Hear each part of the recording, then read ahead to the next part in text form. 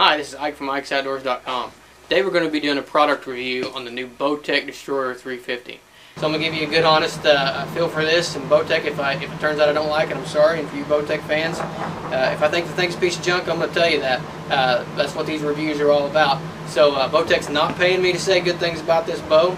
Actually, I shoot for another bow company who's been nice enough to let me do these reviews, so I really appreciate that.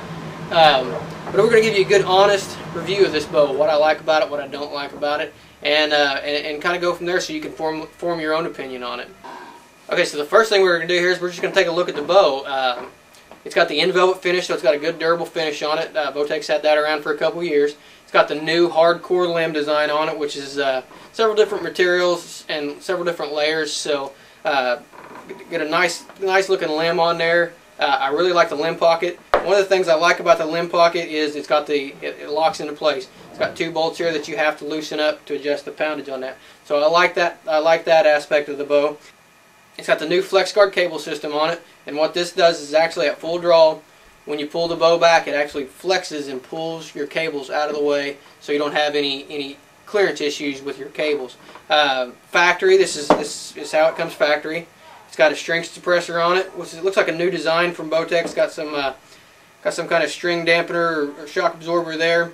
Got a nice, it's kind of a hard plastic there at the end, but it's got a little bit of rubber right out on the very end, but this part of it's actually a hard plastic, so I'm not sure how well that thing's going to work, but we'll see how much vibration this bow's got in it. Comes with 3 speed knocks on the string, a couple of pusher buttons, and it's got a knocking point here that I've put on there, and a couple of the old Bowtech, whatever these things are called, but they always fall off, so hopefully they've redesigned them and we can get around that. Now there's one thing that, first off, when you look at this bow, there's one thing that I don't like about this bow, and that's the handle, the grip on this bow.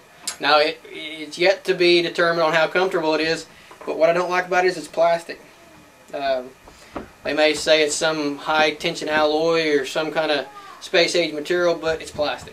When I pay this much money for a bow, I want a good grip on it. I want a good wooden grip, or I want some kind of good rubberized grip or something like that. I prefer a wooden grip, but this has got a plastic handle on it, and to me, it just looks cheap. So we'll see how we'll see how it feels, and we'll kind of see how it works out, see how comfortable it is. But just looking at the bow, that is the only thing that I can say right off that I don't like about it. I like the overall design of the bow. I like the way the designer, I like the design of the riser here. It's kind of almost a center pivot, not quite as wide as some of the other Bowtech bows, the Captain and the Sentinel and whatever one of the other center pivots. So it's got a good wide stance to it though, so I really like that. Bow's lightweight. I think it weighs right around 4 pounds, maybe a little bit over. My scale is not precise on that. So we're going to step up here and we're going to take a few shots on this thing, and we'll see how much vibration's in it. We'll see how the draw cycle is and kind of go from there. And one thing I didn't discuss is it's got the new overdrive binary cam system on it. The reason I didn't really talk about this is because I tried to call Bowtech on it. They don't give a whole lot of information on this cam in the packet that I've got and on their internet, their website, so I couldn't give you a whole lot of information on it. It does have a rotating module, and it's got 2 draw stops.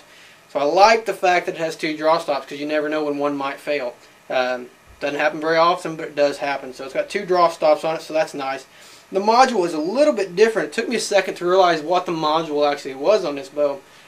You'll see the chrome, the kind of chrome red piece right here in the cam. That's the module. So it's got a rotating mod on it, which is, it's actually a pretty cool looking module, and it's nice and small. Right now we've got it on 29-inch draw length, and we're going to be lowering it down to 28. So we'll see how hard it is to adjust. And we'll see how hard it is to adjust the draw stop there. So let's step up here and let's take a few shots with this thing.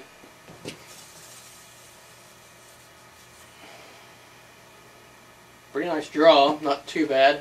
A little bit of a hump in it. Let's see what kind of creep we've got here.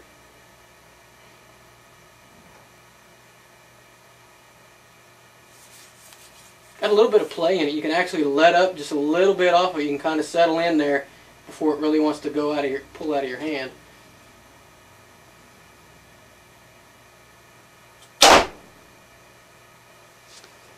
Hardly any vibration to it at all. Almost no hand shock, and this bow's got nothing on it except for what came on it factory. First arrow is a 380 grain Victory V-Force arrow.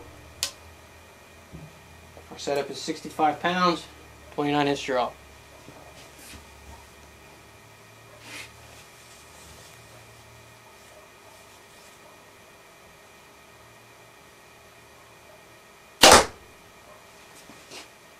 .312 feet per second.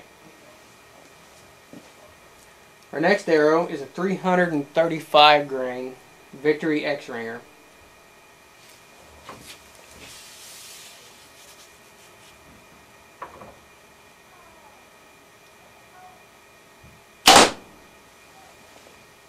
.326 feet per second.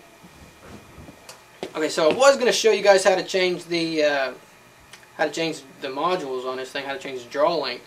And one of the reasons that I was going to show that is because I just wanted to see how complicated it was.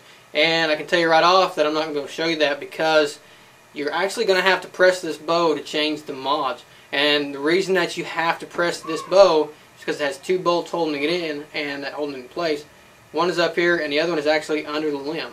Now, when you rotate that mod out a little bit, you may be able to get to it without having to press it, but I don't know if you'd ever be able to do that or not.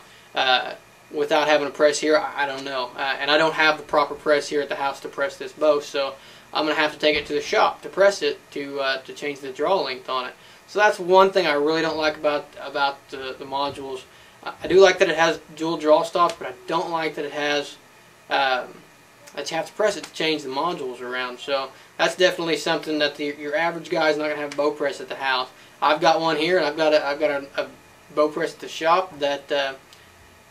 But my bow press here at the house isn't as nice as the one at the shop, so I'm going to have to take it to the shop. Overall, the bow's performance was pretty good. Very little vibration in it. Almost no vibration in your hand. It's shot.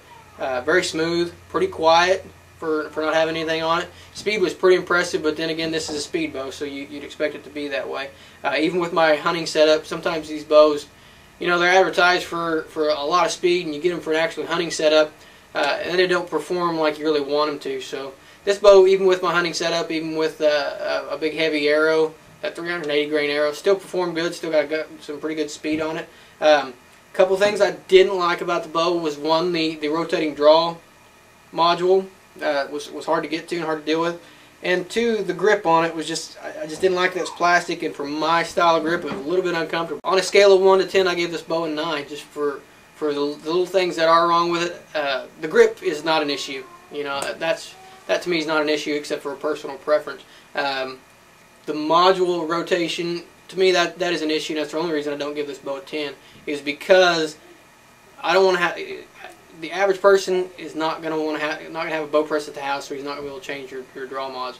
But again, that's something that the average person may not do. You know, maybe I'm different than most people, that I like to be able to work on my own bows. So the average person out there, if you don't own a bow press, you don't have some kind of linear press or some kind of X press, you're not going to be able to change the draw length on this thing by yourself. So be sure to have that done at the shop and get it pulled back and find what's comfortable for you. So a lot of very nice features of this bow. Like I said, overall I give it a 9 out of 10. Be sure to check out our website. Hopefully this is the first of many bow reviews that we'll be able to do.